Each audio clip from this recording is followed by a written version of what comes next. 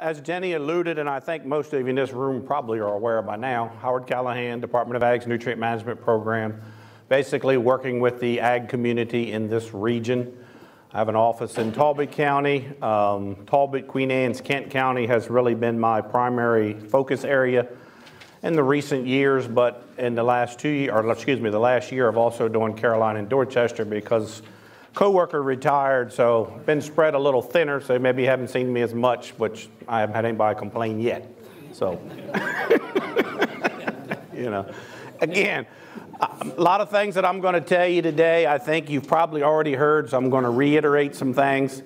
Don't hesitate to ask questions. Again, I'm here to try to help you the best of my ability. You've heard a lot of things from the agronomic side today. For production, I'm going to hit you from the regulatory side of what we got to deal with in the state of Maryland. Again, the key thing Jenny touched on, annual implementation reports. Basically, if you're an ag operation in the state of Maryland, you filed a nutrient management plan with the Department of Ag. We're looking for an annual report every year. They were due March 1. 2017 form basically looks just like 2016. It was bright green. There was no new questions added. So I think you're probably aware. If you haven't done one, better get on it. You know, time's a ticking. I don't want to sit here today and tell you how many I got, but I can tell you I've got a lot in the last 3 days. Just a few little policy changes in the last 6 months or a year just to make life a little simpler in a few cases. Doesn't apply to everybody, probably doesn't apply to most of you. Just want to touch base on it so you're aware. Needless to say, if you're using manure generally and you need a manure analysis to know what you're putting on as far as nutrient management plan, basically, if you have an operation that has less than 20 animal units, they're allowing you to use a book value versus taking an actual sample based on cost. So again, it's less than 20 animal units. An animal unit is 1,000 pounds of livestock. So small, little livestock operations. Or if you're importing manure or organics, in this case, to your operation and you're going to use it on less than 25 acres, you can use a book value versus an actual. From an agronomic standpoint, yeah, you probably should take a sample. But from a regulatory standpoint, we're saying you can use a book value. Again, it has to be University of Maryland book value. So that's just helping a few little scenarios. Another thing was basically talking about small grains. And when I say all, wheat, barley, rye, triticale, oats, I don't know what I'm missing. And if you're using nutrients, basically if you're using manure in the fall is what this is focused on, but not poultry manure. Doesn't apply to most people in this room, but it applies to people in parts of the state. It's really focused on liquid manure, dairy manure generally in the state. Basically, in a nutshell, if you looked at the university's recommendations, and if you had wheat if you planted small grain for pasture versus for silage versus for harvest, the fall application recommendation would vary from 20 to 50 pounds. So you ran into a dairy situation generally that the guy's going to plant wheat. He knows, hey, I'm looking at the seed. I know it's wheat, but I can't today guarantee you that I'm not going to harvest it for silage. I can't guarantee you that I'm not going to pasture it. I can't guarantee you if things go accordingly that I don't need it for that I'm going to harvest it for grain. So it's like, what do we call it? So people were up in the air. So needless to say, the most allowance in that fall was up to 50 pounds of plant available nitrogen. And that was geared on silage or pasture production, getting maximum fall growth for forage. It's probably not ideal if you're going to do it for grain. But in a nutshell, if you ran into that situation, it's on-farm generated manure. It's not manure you imported. They're basically letting you treat it all up to 50 pounds, or we are letting you treat it up to 50 pounds. So it's just something to be aware of. You didn't need to do a fall soil nitrate test in that scenario. Again, I don't think it applies to most people. Another policy change was to do with tissue sampling in fruit production. In any kind of fruit production, in reality, tissue samples are used really to make your agronomic recommendations once you get past establishment. Soil samples still do play a role in there, but it's really tissue analysis. Again, if you have small acreage of fruit, and that's saying basically this tissue sample is no longer a requirement, but it basically says it applies to blocks that are less than an acre, so really small. But we run into a few that, you know, got a half acre of peaches and a half acre of apples and a quarter acre of blueberries, and you know, they probably got 10 acres of pumpkins and something else, you know, all kinds of the above. They don't have to take a tissue sample. Again, they can rely on a book value, but again, it's only based on their nitrogen application. So anything other than nitrogen, they're going to need to take a tissue sample. But it's just a way to give a little bit of leniency in a few cases. And so I just want people to be aware, just in case you hear about it. PMT, nothing new. I'm just going to reiterate probably the same stuff I told you last year, but refresh some memories and let you know where we are at this point. Again, PMT regulations changed back in 2015, went into effect 2016, and basically no phosphorus on fields if you have a 500 FIV, fertility index value or greater in the state of Maryland. You were immediately banned from applying any phosphorus to that field from any source. Doesn't affect most people, but it does affect a few. Again, those regulations are in effect, and basically the transition starts right now, 2018, we're here. And basically it begins a transition phase for operations that are what we call in Tier C. Basically operations that it's going to apply to are in one of three tiers. You're an A tier, a B tier, or a C tier. And I'm going to go into that, and it's on that one-page handout will help a little bit clarify some of that, I think. And basically, so again, Tier C are going to start implementing this year towards PMT. Again, followed by Tier B in 2019, so next year. Followed by Tier A in 2020, so the year after. Again, PMT regulations required consultants basically to report soil test FIV. If you remember back in 2015, that was done in 2016, so a couple years ago, consultants had to turn in phosphorus soil test levels for all plans that they wrote for operators. Came in anonymous. Basically, there were spreadsheets that were being sent in. The consultant would say, here's a field in Dorchester County that's 25 acres, and here's the phosphorus soil test level. That's something that was current at that point. There was another spreadsheet sent in that listed the farmers that information was on the other spreadsheet. So generally what happened in most cases, the consultant's working with several operators. So his spreadsheet might have 10 farmers listed that he says, this is farmer 1, 2, 3, 4, 5, 6, 7, 8, 9. But he's got names, so we know who they are. And then the other spreadsheet was all of those people's soil samples. We could identify that this one's Dorchester, this one's Talbot, this one's this many acres, but we couldn't make the link back to say this is your sample on your farm. So it was just basic, broad data information, because we kept getting asked a lot of questions about phosphorus. Well, what are the levels? Well, we've seen this, we've seen that. Well, how many acres are there? We don't know. So this was in theory to try to capture basic, broad perspective of what we thought was out there. Again, regulations required it in 15, which was done in 16, and the regulations say we got to do it again in 2021. So it's a couple more years from now we're going to go through that cycle again. We'll give you a little synopsis of what that showed. From a statewide data, again, as of August of 2017, so 6 months ago. So it's not right up to date, but not much has really changed since then, I can tell you. Total acres that we had based on annual implementation reports, AIR, in 2014. In other words, in 2015, that would have been the most current data we had at that time, was 1.2 plus million acres of land that we had, that we knew that we were, in theory, looking for soil test data from. We got 1.1 million at this point. So we didn't get them all. We got 86%. That turned out to be a little over 75,000 fields throughout the state. Based on that data, soil tests less than 150 FIV, which means you are not affected at all by PMT. None.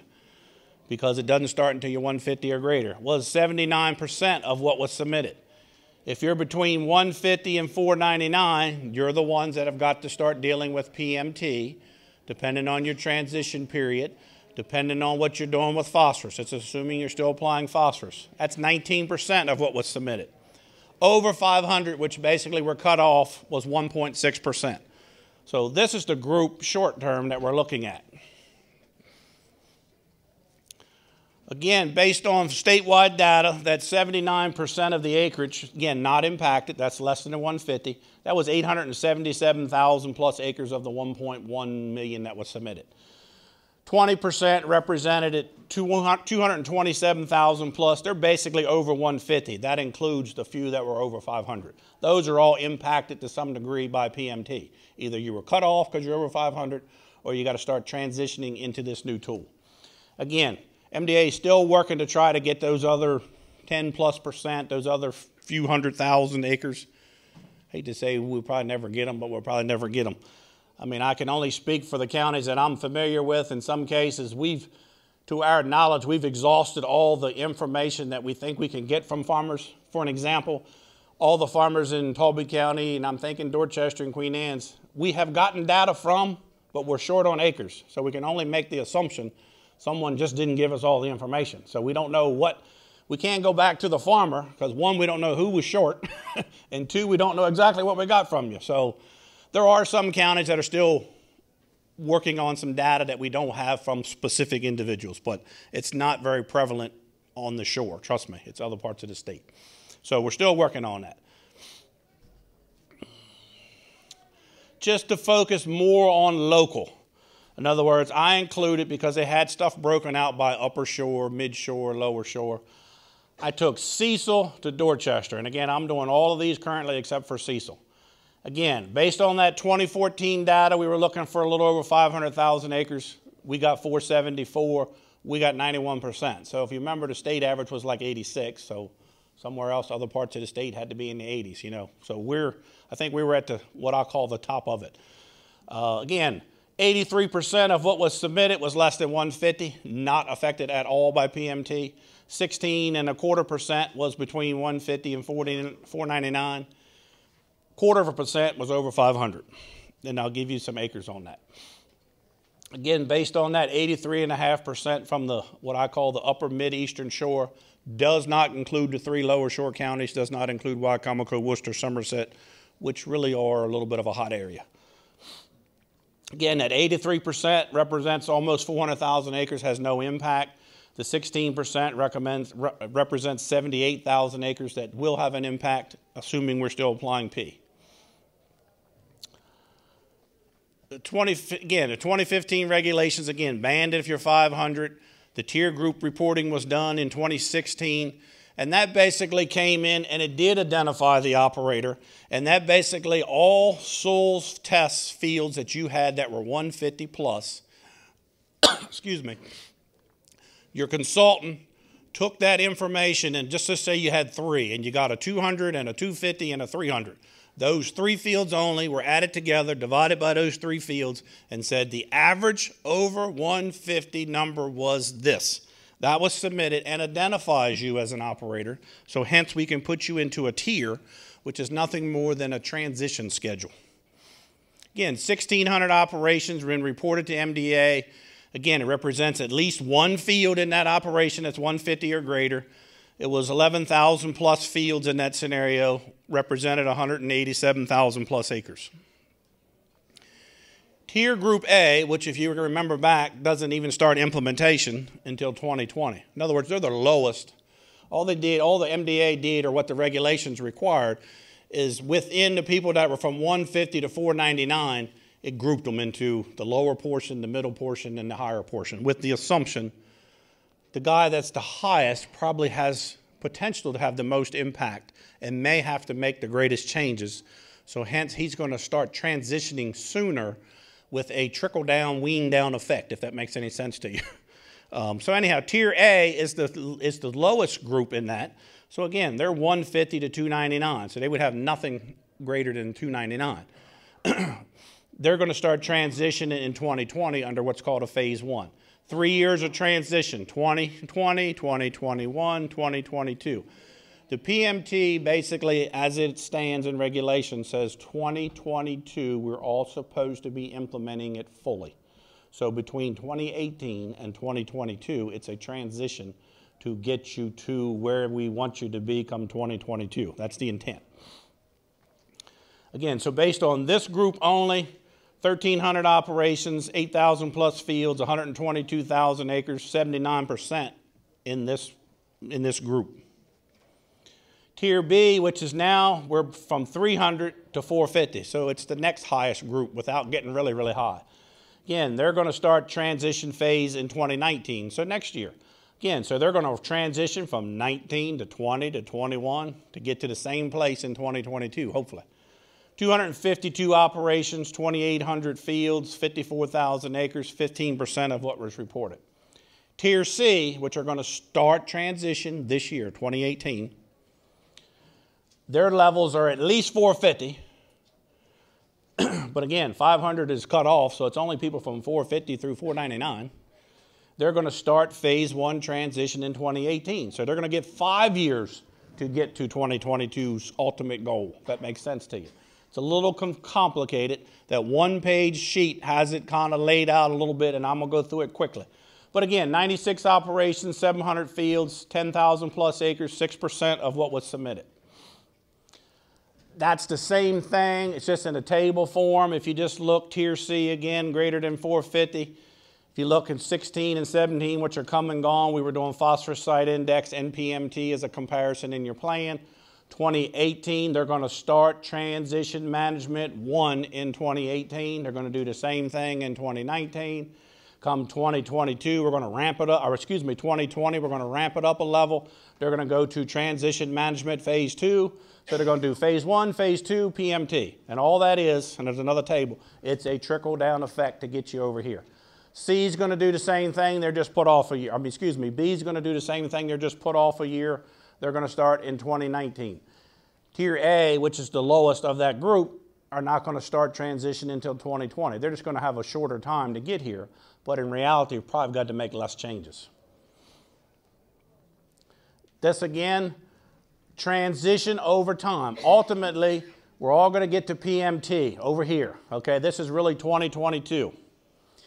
Your risk category from your PMT, which is your phosphorus management tool that your consultant run for that specific field with its specific soil test, with its specific characteristics, soil type, slope, distance to water, how much P am I going to put, is it 2 tons of manure, is it 50 pounds of starter, is it blah, blah, blah, you know, all that's calculated into that risk. And it's ultimately going to put you in it's going to give you a score, which is going to say I'm low risk, I'm medium risk, I'm high risk, based on my specific scenario.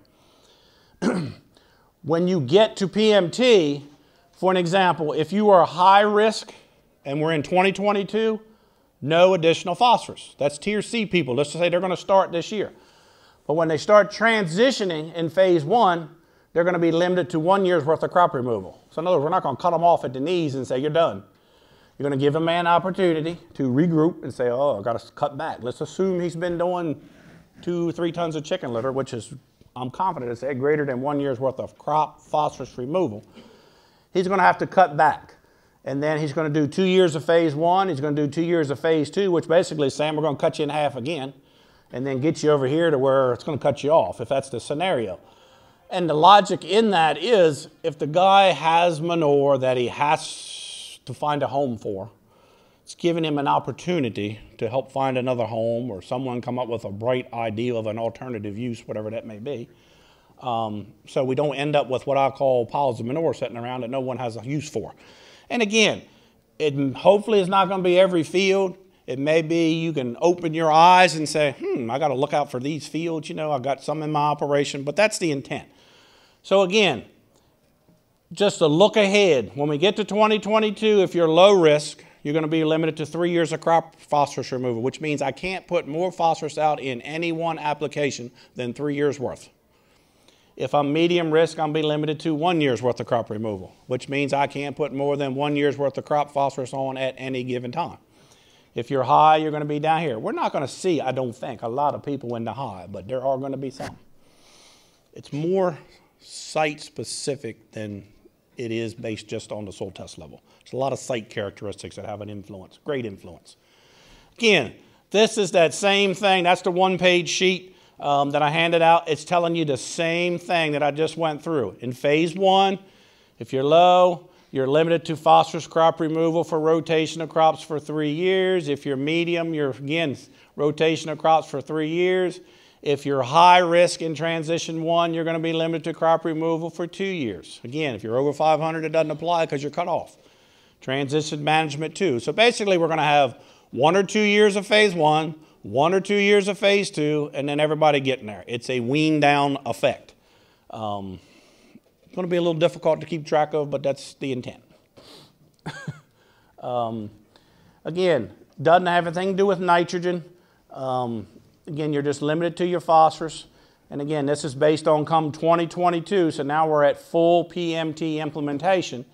And this basically just tells you what the restrictions will be. It's the same thing that was in that table before. Take-home messages: if you've got soil test greater than 150, come 2022, you will have a phosphorus restriction.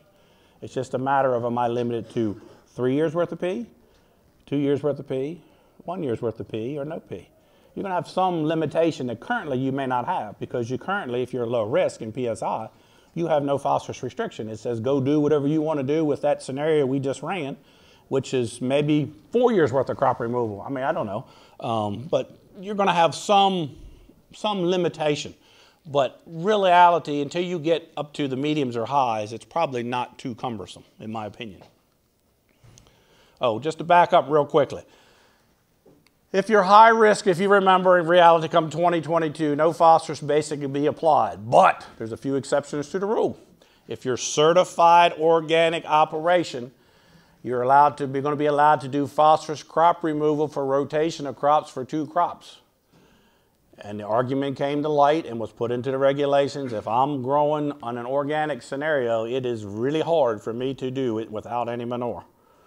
So they basically said, okay, we're going to let you not play by the same phosphorus rule.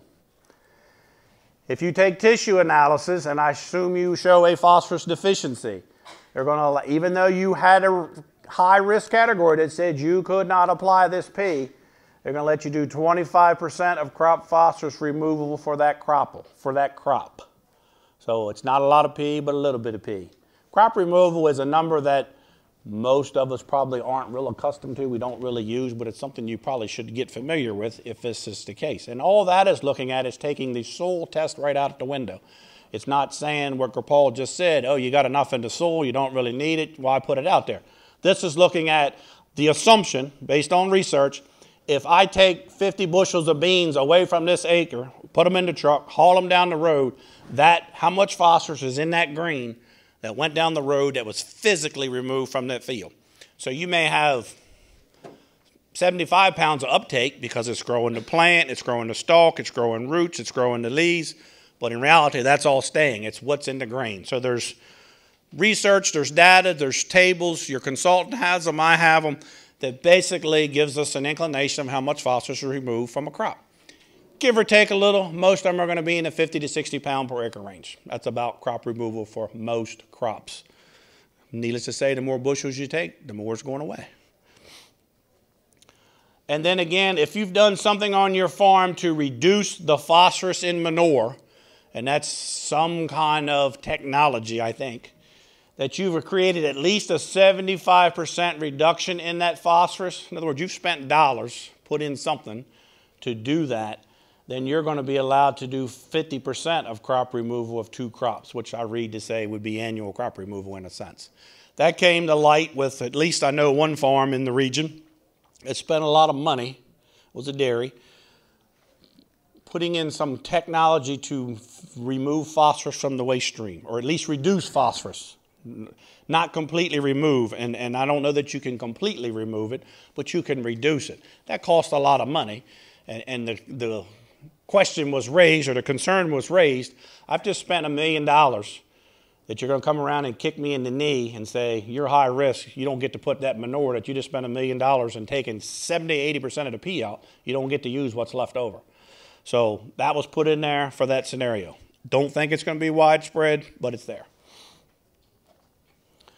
Again, that's kind of the end of PMT. Anything hot burning questions on what I just went over? Again, don't hesitate to call me, email me later, talk to your consultant, whatever comes up. You know, we're going to try to get through it. Just to reiterate some incorporation, when I'm talking incorporation of manure. Basically, again, when that same time frame, there were some regulations that changed that said you may not have to incorporate manure. But generally, you definitely should be incorporating manure. And in most cases, you probably have to incorporate manure. So I'm just reiterating what's already in play. This is exactly word for word right out of the regulations. It says organic nutrient sources, so that's anything other than commercial fertilizers, shall be injected or incorporated as soon as possible, but no later than 48 hours after application. Except those farms, this was added, except those farm operations that choose to manage their farms to obtain the benefits of no-till farming. There was a few people that screamed loud enough in the state that said, I'm no-till, been no-till for 20 years, and I'm using manure, or have used manure, and now you're going to tell me I have to do something to incorporate it. So this was put in, and again, soil health and a lot of other reasons, you know, you're saying, what's the trade-off? I'm doing something good over here, but is it hurting something over here? So this was added, and again, if you're, I haven't encountered a lot of people that are 100% no-till all the time, and that's really who that doesn't have to incorporate. So the logic is if you know you're going to do some kind of tillage, again, we're encouraging minimum incorporation, vertical tillage, Phoenix harrows, you know, pretty flexible, but something to get it off the surface. It's generally agronomically to your benefit, but from the regulatory standpoint, and because, again, it helps get some of those nutrients less interaction with surface movement of water under the wrong circumstance. Again, MDA reserved the right in those regulations to require incorporation on case by case. In reality, that usually comes to light if it's an odor issue. In other words, to try to remediate the situation, they may come in and say that. I haven't dealt with that yet myself.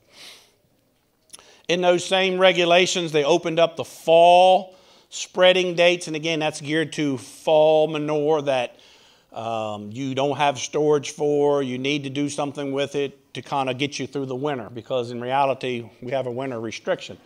And they opened up, used to be, once upon a time, we had a difference between what side of the bay you were on, which to me never made any sense, but that's what it was. Well, that went away, thank God. And they opened the window up. If you can remember, we were regulated to stop about November the 15th. I think it was backed up to November the 5th there for a while. In reality, now it's through December the 15th. That's the cutoff. So basically winter, where you've got a true no nutrient application restriction, is now December the 16th through February 28th instead of November the 15th through February 28th. In other words, trying to get you through the winter. Again, so they opened that up to a little bit more. Again, if you're a small dairy, small operation with less than 50 animal units, and that was put in the regulations in the beginning, you actually have until 2020. They gave them a little more time to get storage if they didn't have it. And needless to say, if there's an emergency, you know, there's always that emergency that comes to light that we have to deal with. Again, all nutrient applications in the fall and the winter, if we're assuming we're under emergency or we got something that we can't stockpile and we're not mandated to be doing it yet, they need to be applied to an existing crop or vegetative cover. And again, the cover has to be established no later than November the 15th. No nutrient applications to fallow ground regardless of crop residue. So in other words, it's got to be what someone thinks is a live crop. So in a nutshell, if you were in that scenario and you've got liquid dairy, or you got any kind of liquid manure, you got limited storage, I got to try to make this thing get me till March 1, or maybe after, because just because March 1 and the calendar says you can go, field conditions may not allow. So you're trying to get everything out in the fall. The mentality, and I think most of us would agree, is fall seem to be getting warmer longer. Crops are growing a little better in the fall in December 1st than they did maybe 15, 20 years ago. So that was part of the justification that MDA used to convince the powers to be to let this happen. Trust me, everybody don't agree with it, but that's where we are. But needless to say, if you know you're going to spread manure November the 1st, you go out, you spread your manure, you plant your cover crop. No problem. In other words, you can put it on corn residue. If you know I'm going to have to spread after November the 15th, you need to be planning ahead. So in other words, you got to get your cover crop in the ground by November the 15th, so you got a place to spread your manure or some other vegetative cover come December the 1st. Because you can do it, but you got to have that cover in. In other words, we don't want you to go work up your ground December the 15th. Just incorporate your manure and spread your manure and then plant your cover, because most of us know we probably ain't going to see it. Maybe spring, but it's certainly not going to see it in the fall. So just things to be aware of. It added in there's no spreading on frozen ground. It used to use the word hard frozen, and we ran into that. Well, what's hard frozen versus soft frozen? So basically it clarified it a little bit, and it says no spreading of any nutrients on frozen ground, and that is greater than 2 inches. So if it's frozen on the surface, no big deal. You legally can do it as long as it ain't the winter, as long as you're doing it according to your plan. You know, that doesn't restrict you. Or it says snow cover greater than an inch, and that's any time of the year. If it freezes in June or we get an inch of snow in June, it applies in June. I don't think that's going to happen, but if it does, just in case, you know, we may have to change the regulations. It added in about emergency winter applications. And it basically what it says, if we have to put manure out in the winter under what I call an emergency situation, we did the best planning we could do, but I hate to use the word stuff happened. And we got a lagoon, for an example, that's maybe going to run over before March 1. We got to do something with it. So it's allowing you to go out. In that scenario, if you can spread manure, there are restrictions in that scenario, but one restriction is you have to stay at least 100 foot from surface water during that winter period out there. So it's backing you up from where someone thinks water's going to move more than normal. Again, if you're doing something in the winter, the operator is actually required to contact MDA, your regional specialist, so we are aware and we can work together and come up with a plan. The ultimate thing is we're trying to eliminate as much risk in that as possible. Far as we can from the water, at least 100 feet. Limit your rates of application, maybe cut them in half to what we were going to do, and instead of spreading it on 10 acres, we're going to spread it on 20. Anything, all those are potential things, but there are limitations. Again, at least 100 foot. Your rate of application cannot exceed 1 year's worth of phosphorus removal or 50 pounds of plant available nitrogen for the crop that's coming later. In other words, I'm out there in January, I'm putting it out under emergency situation, but my next crop is going to be corn in the spring. Depending on that crop, its yield, we're going to say, okay, here's the maximum worth of phosphorus in that, and whatever it is, you can't do more than 50 pounds of N. So you may, I'm making stuff up, you may be able to put 10,000 gallons of dairy manure on this cornfield come March 1. But in the winter, you might be limited to 3,000 gallons to the acre, which basically says until we get to March 1, that's your limit. You can, if that's applicable, come March 1, you can go back and put the other 7,000 on. That's fine. But it's some winter limitations, reducing risk as much as possible. And again, anything that does go out in the winter has to be accounted for and reduced from what's going out in the spring. So if you go out in the winter and put 50 pounds of nitrogen on, you're taking a risk to say that's 50 pounds I don't get to make up in spring on my corn. You can't just say, well, it rained and it's gone, because ultimately we're trying to keep you out from doing that. But if it happens, we have to do with it. Again, winter, you can't put anything on ground that has a slope greater than 7%. Probably doesn't apply to most of you in this room, but it applies to some parts of the state. And again, 100-foot setback from surface water. Keeping people in compliance with nutrient management. Again, currently is annual report, but keep your plans up to date. Keep records of all nutrient applications you make, whether it's fertilizer, manure, and hopefully applied per the nutrient management plan. But keep records of all yields that you harvest, because that's supporting your yield goals in your plan when need be. If you're not doing anything what I call too far out of the ordinary, it doesn't get looked at greatly, because we're not scrutinizing you right down to the last bushel. But you got to be reasonable. You can't say I'm going to grow 300 bushel of corn and you've never grown more than 175 in your life, just so you can, in theory, your nutrient management plan says I can put on more nutrients. That's not acceptable. So again, keep track of your yields. Follow any setback requirements. Again, they're going to be in your plan. If your consultant said you don't need one, then don't worry about it. If I come along later and say, well, I think you do, then I'm going to work with the consultant and we're going to figure it out. And then again, keep your voucher current if it's applicable. And like I say today, the key is sign that sign-in sheet back there. If you are expired as far as a voucher, once that gets through the system, you should get a card. If you are not expired, the credits will sit there. You'll get your 2 hours. Let's just say you're going to expire at the end of 2018. Come late 2018, MDA should just issue you a card based on the credits that we sit in there. Once you get renewed, every time you get renewed, the slate gets wiped clean. So you need 2 hours. You could have 4 hours. We're going to take 2 of them to renew you, but the other 2 are going to get thrown in the trash. In other words, you got to get 2 hours in a 3-year period every time you renew, if that makes sense to you. Tony already touched on this. Basically, that form that he just touched on. I've got forms up there if someone wants them. If you feel like you need one, didn't get one. But again, it's a max requirement. Max is Maryland Ag Cost Share. It's basically anything you're going to go to the district and sign up for, in a sense. It's a requirement of a current nutrient management plan certification that has just come to light in January of 2018, so it's a brand new thing. It's participation, a requirement in any cost share programs. It requires completion of the form. At the time of application, you're supposed to bring it to the Soil Conservation District. Again, it's now in effect, and it includes manure transport, manure injection will apply to the 2018-19 cover crop program. That's the one you're going to sign up for in June, not for the one you're already in. Again, a copy of a current nutrient management plan is not required for with the certification.